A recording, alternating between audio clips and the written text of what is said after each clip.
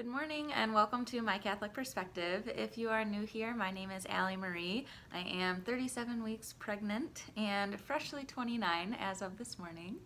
On the last Thursday of every month, I do a book review that is voted for by my patrons over on Patreon. And this month, they had voted for a book called The Reflections of James by a gal, a fellow social media gal, Amy Thomas, who's over on Instagram at A Catholic Pilgrim.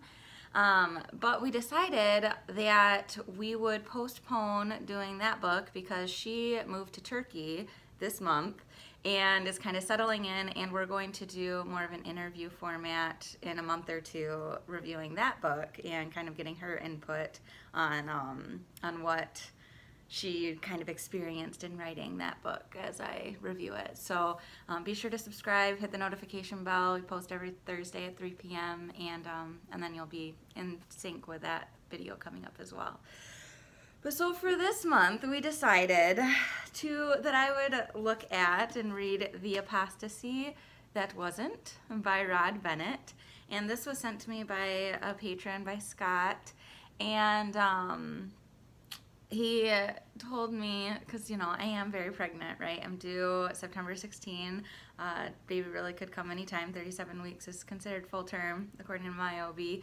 So it's basically excuse me, all about how in the early church there's the whole debacle that when Constantine made Christianity the primary religion of the Roman Empire, that he actually took over the whole epitome of what Christianity was.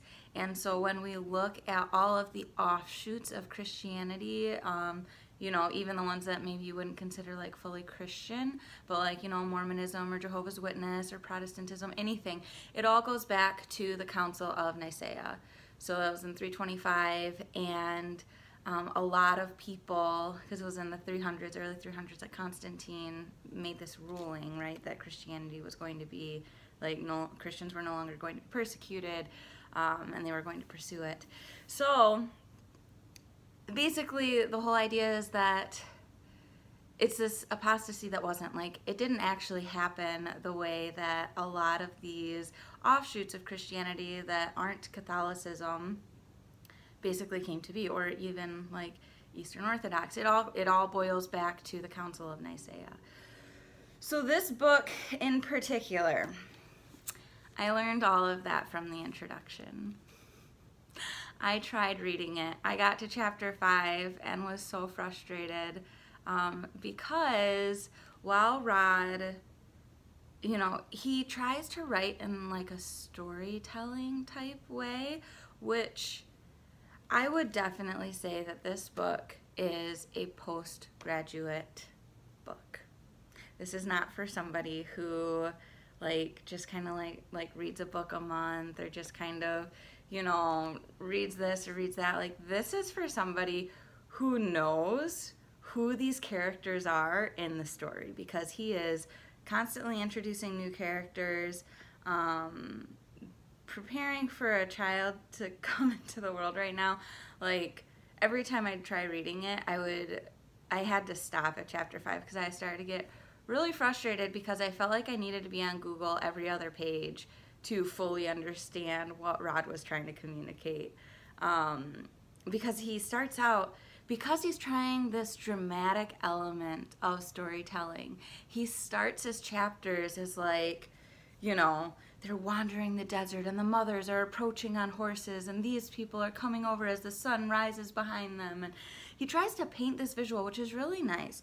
But if you don't know who Athanasius is, 20th Bishop of Alexandria, I learned from Google, or who Antony is, who was a Roman pontificate, or Eusebius of Nicomedia, who is not to be confused with Eusebius of Caesarea, who is a church historian, who I actually had heard of that Eusebius before, and he talked about Eusebius for a chapter or so, and I thought I sort of knew who he was talking about at least, and then he clarified that it wasn't that Eusebius, and I was like, oh my gosh, I can't do this. He's talking about events that have happened in the past that I should just obviously know what, like, the great something is, and I'm like, I've never even heard of this. And so, like, if you're postgraduate, if you've studied church history or theology, even probably as a minor, you might have enough grasping of who all of these characters are in his book, because they just keep coming.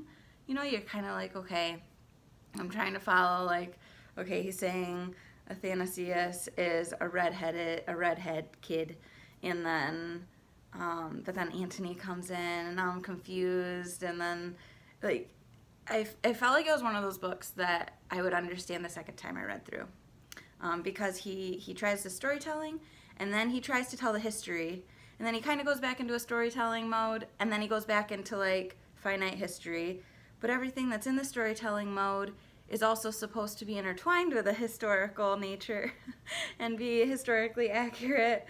And so it all, I didn't love it. I had a hard time with it, but that is probably because I am very amateur. I don't have time to be looking up on Google. But one of the things that I love about our Catholic faith and what drew me in is its genuine simplicity. And I think that's why I would struggle to give this book a good review, because I feel like it complicated it. I think that, you know, when I read the introduction, and it was just all, like, laid out and historical, like, this is what the Council of Nicaea was, this is where all these divisions came from, it all roots back to this. Like, there's the general concept. Like, okay, so let's, like, look at the Council of Nicaea and what was about it that people disagreed with. But instead, he tries to draw in all these thematic elements, and I think it ends up muddying the waters. And I think, you know, one of my biggest things is that God is readily available to anybody at any time, regardless of circumstance. He is omnipotent. He fully knows all of our experiences and emotions, everything going on. And I do not care for the complications that complex religion brings into that.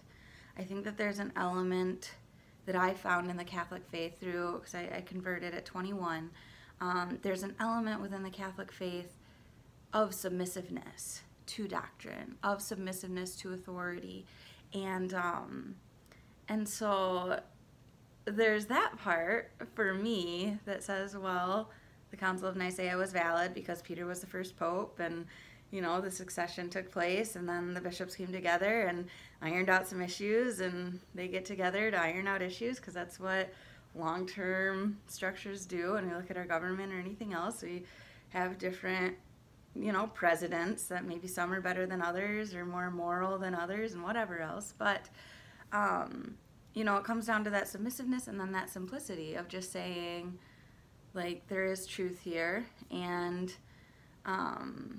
you know, and that's why I say, like, if you're deeply studying the faith, if you are, like, struggling to find that submissiveness, and you kind of know some of the backstory of the Catholic faith, or you're interested in it, and you're, like, genuinely seeking and, like, needing to know, this might be a good book for you. If you have the time to, like, look up names as they pop up, and look up events as he mentions them, but actually, like, means it as a pretty pivotal point of the story, but never goes into detail of what is actually happening. It might be good for you. But for me, for my recommendation, it would not be for somebody who's, like, looking to understand the Catholic faith. This would not be a book that I would turn to and say, hey, you should check out the Apostasy that wasn't, you know? It's, like, really good. It's an easy read, and I wouldn't say that to anybody. I'd say if you're interested in a postgraduate type book, like, this might be one that you'd be interested in. He kind of, you know, makes it a little more fun for someone who already has a basic concept of all of these people. So that's my review. Scott, I do still, I mean, I appreciate the book. I appreciate, like, the opportunity to read it and everything else. And I'm sure that one day, if like, you know, Lord willing, he brings me back to this book, that I have the time to study and digest and like really put my all into it. And, you know, I pray that whoever's hands that this book like falls into, I just pray that it helps them as well. I just know, for me, I go a little simpler. I like accessible, like truly simple and not complex, like ideologies and all that kind of stuff. I don't know. It was too much for me. So anyway, that's my review for this month. I reviewed another book 2 weeks ago that I have also been reading, which is called Made for This. It's a mother's guide to Catholic birth. And I've read it before. I read it with our first pregnancy, our first daughter. And I'm just kind of rereading it now, which, yeah, it's just really powerful to know that our bodies are made for this. Like, women are built to make babies, and we are built to gain extra weight, and we are built to utilize that weight in our bodies to nourish our child after they're born. And just kind of accepting all of those processes and like knowing that nothing's wrong with what our body is doing. Like, everything is normal for what our bodies experience while there's a child growing inside of us. So like the hiccups I have, or you know, my inability to properly swallow all the time. The other day a fruit snack wound up in my nose, and my husband and I still just don't know how it happened.